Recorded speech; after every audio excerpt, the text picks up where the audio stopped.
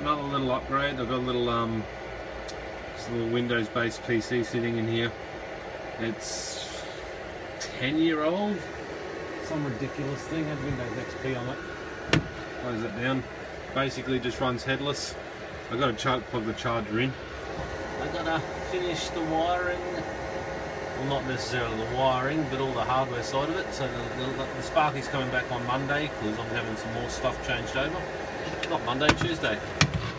I'll put a PowerPoint up there so I can plug that laptop directly in. And that just allows me to, on my iPhone, to remotely VPN into that. So anywhere I can change settings. I can also, it's also got a Bluetooth dongle there. So the Bluetooth dongle hooks into my big SMA inverter up there, which is doing 4,500 watts. So yeah, and all this is set up in my dog area. It's the dog sleeps down here at night time, so I got no problems at all leaving that there. Not that if anybody stole it I couldn't replace it in about 40 seconds, but you know, it's just proof of concept. Public holiday and I'm bored basically, I need something to do. So I'm just seeing if I can make it a bit more functional. Still having problems with the amount of time it takes to switch from grid to battery and vice versa. So I'm going to put in a support thing for that and see if we can work that out better. But apart from that, I'm really happy. We got 5.5 kilowatt hours out of those batteries last night, and I didn't have those 4 hooked up. I've got those 4 hooked up again today, so we're going to see how much more we get with those batteries, because I think they're all dead. So like, rate, subscribe, and tell your friends about how am I a cheap ass doing off-grid. Well, it's not even off-grid really, is it? It's sort of urban hybrid, I guess you'd call it. Because I'm not interested in the whole the world's going to end and Russia's going to nuke us. It's just, power companies rip me off, and how can I make some money from them at night time? Well, not necessarily from them, but not give them money at night time. So there's been, I've got this running last Thursday.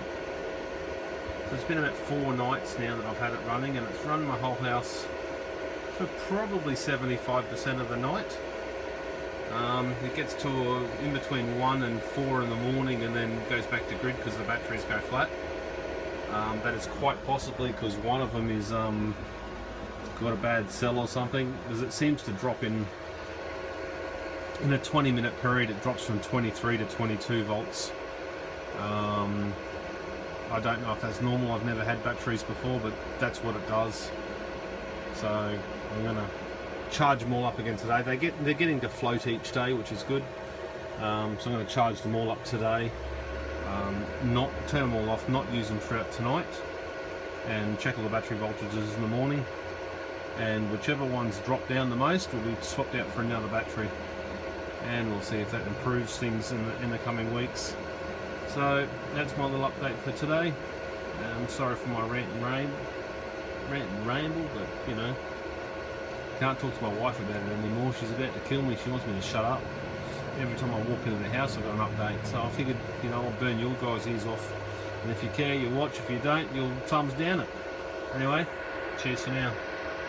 So this is the other end to it. Just it's a slow old computer. It just shows my SMA.